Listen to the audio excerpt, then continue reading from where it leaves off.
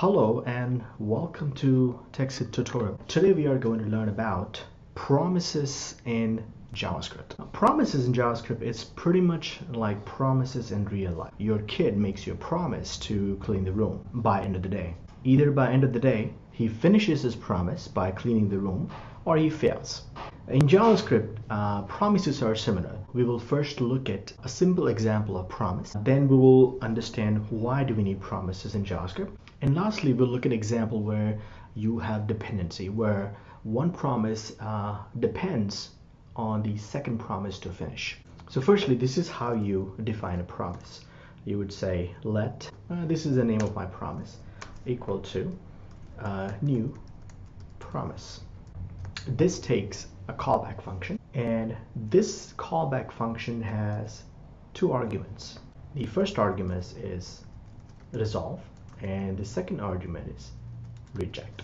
Resolve really means I'm fulfilling this promise and I'm resolving it. Means you finished what you said you would finish. Reject means promise is not fulfilled in given time or given constraint. I'm rejecting it. So you have two things, either resolve it or reject it. Inside here, you would first thing you would do is, because the promise is to clean the room, which means you're gonna clean the room. So I'm not gonna write how to clean the room in JavaScript. So I'm just gonna write a comment that cleaning the room.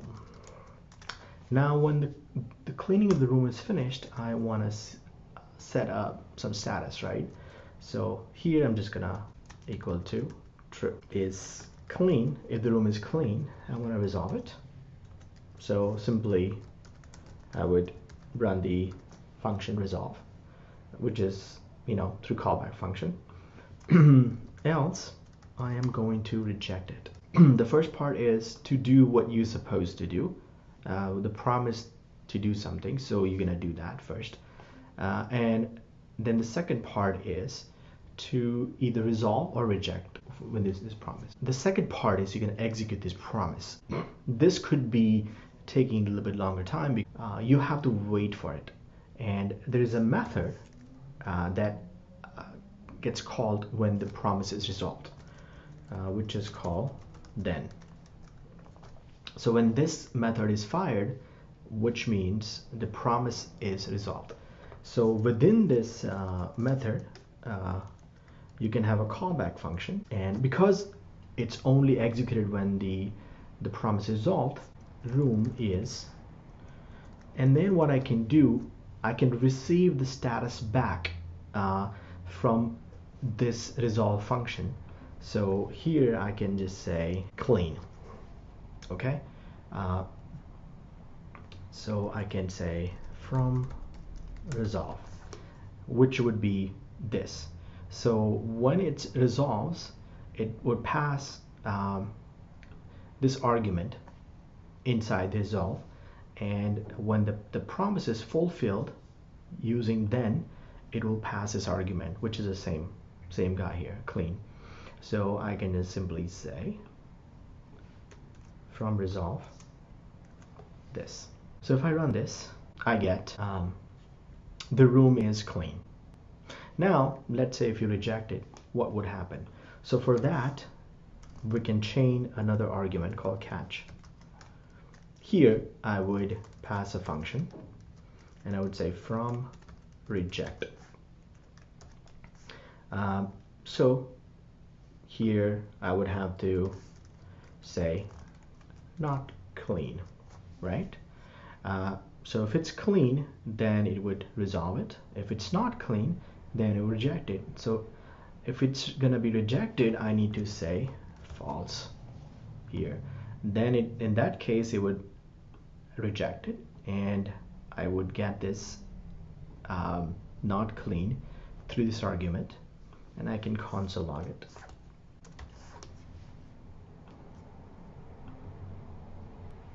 Okay, so the message is the room is not clean. Now again, here what we promised to do is happening right away. We're not doing anything, but in order to explain the concept, I wanted to keep it very clean, and assuming that after doing this, is clean is set, that makes the promise either resolve or reject. Before we move on, I'm saving this example here. So if you go to this particular URL, you can check it out. Okay, now look at a little bit of complex example where you have to finish something before you can start something, right? So let's say if you cannot remove the garbage before you can actually clean the room. So you have to clean the room. So once you finish cleaning the room, then you can remove the garbage. And once you do both, then you get ice cream. Your parent would give you ice cream as a reward. You cannot get the reward until you clean the room and take the garbage. So there's dependency, right? So here in the code, I have three separate promises. Basically, I have three functions. The first function, let the clean room, it actually returns a promise to clean the room, and within I'm directly resolving it. I don't need to wait for the room to be clean. So I'm just resolving it right away. Otherwise, you would here you would basically clean the room and then resolve it, either resolve or reject. But I'm just resolving it, means it's clean. Same thing happening for remove the garbage and winning the ice cream.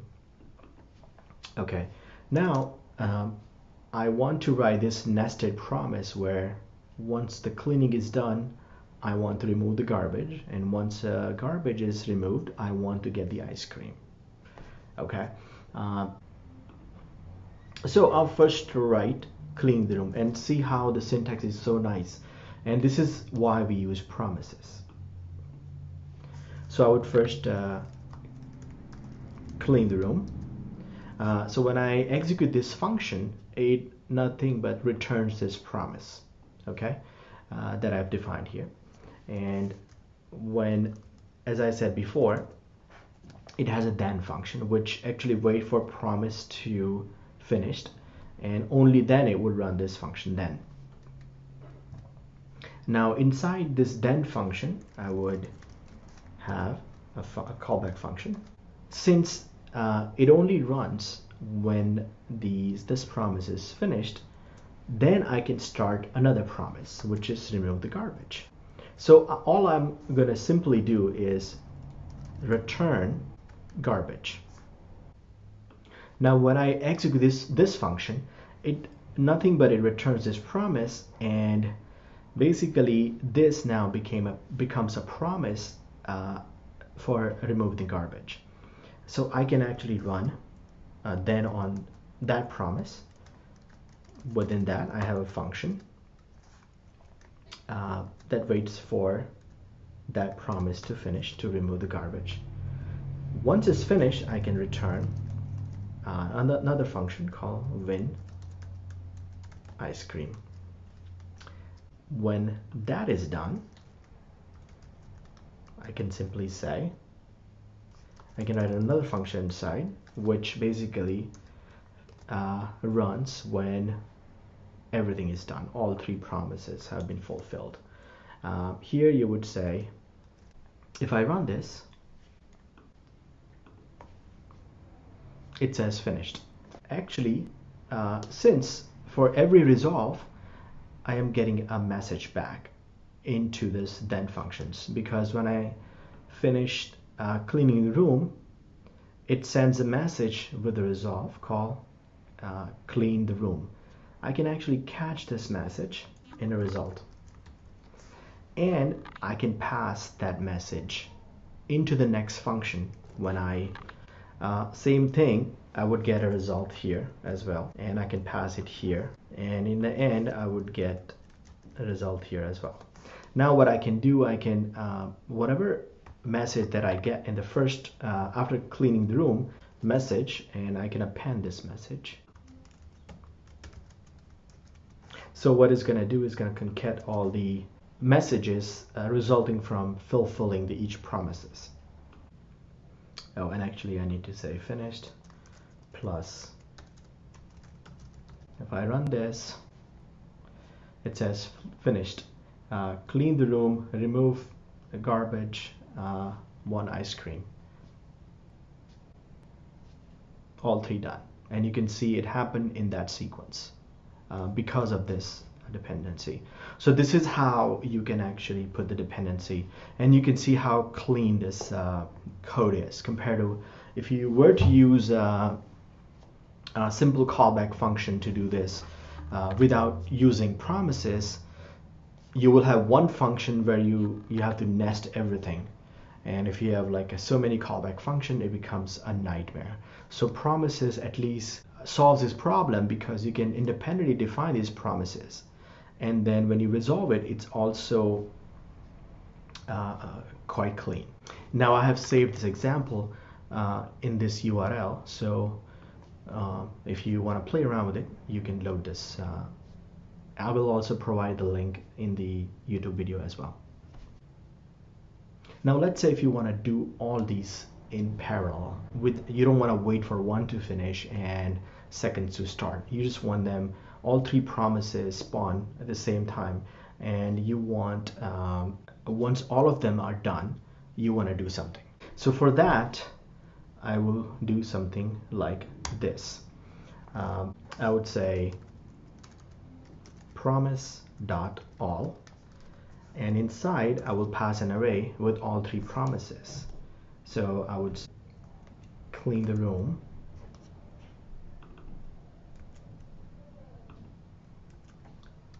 remove the garbage, and win ice cream. And they will all finish. I would have it then, and here I would have the callback function.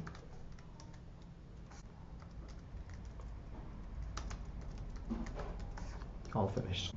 When I run this, it gives me the result back, says all finished. But let's say instead of waiting for all to finish, what if you just want one of them to finish, any of them? Then you want to do something. For that, you would use, instead of all, you would say race. You would say race. The log would fire up and say one of them is finished. Let's say you have 3 servers with the same data, and you try to poll for redundancy. And as soon as the first one shows up, you are satisfied because you got the data, right? You don't want to wait for the other 2 to finish, right? In that case, you would use this. Then it comes back with one of them is finished. Anyway, so that's all in the promises. I promised this tutorial and I delivered it. So please resolve it. If you like the tutorial, please give a comment, like it, and subscribe it. Thank you.